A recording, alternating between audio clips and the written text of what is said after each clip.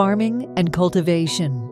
In this lesson, we will learn about the term farming and cultivation, study about crops and their type, discuss livestock rearing, horticulture, and fishing, understand the advancement that comes with farming.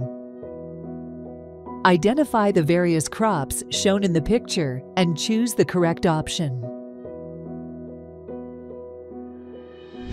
India largely depends on the agriculture sector. It has been here in the country for thousands of years. It also involves horticulture, livestock rearing, and fishing.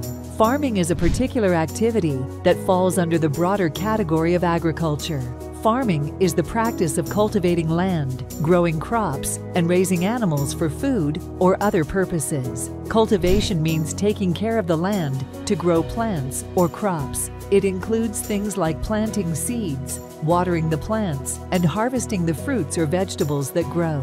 In India, farmers grow many different types of crops because the country has different kinds of land and weather. We have fertile soil, favorable weather conditions, and very good irrigation facilities so that we can grow lots of different foods for everyone to eat. In